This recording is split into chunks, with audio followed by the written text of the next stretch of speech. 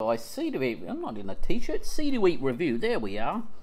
Beer by the Birdcage. What's Phoenix up to? There she is. There. Just had a spinach. Man, 35 degrees out today. It's roasting. Perfect time for an afternoon beer.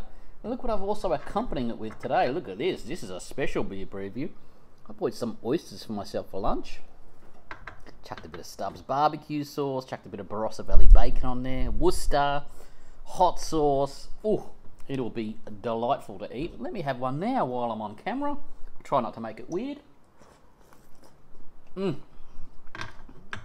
Absolutely perfect. Want my hands? Let's talk about beer. Now, if you saw my post from yesterday, I was mentioning how Barossa Valley Beer are doing a little special series of beers this year, focusing on a single hop. So this one I'm talking about today is the Mosaic hop. So later on you'll probably get something like Galaxy or something like that. I'm not privy to all those, so we'll find out when we find out. By the way, I love this can design, Barossa Valley Brewing. The other ones were like a bit, not scattered, but like they were focused on the beers that they were. This one is going to do nice, simple design, beautiful colour. And what do they say about this beer? Tropical mango, stone fruit with the Mosaic hops. Looking forward to it. Look at this colour. A little bit hazy, 6.3%. That's a little high as well. Perfect for a Saturday afternoon for me. I'm sitting down watching the cricket. As for the smell, beautiful citrusy tropical smell. Oh, I love that smell. Give me an IPA any day. I talked last week about how lagers I'm a little bit scared of.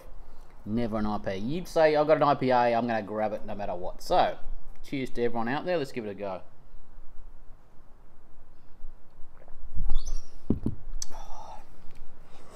Do you see a slight smile then?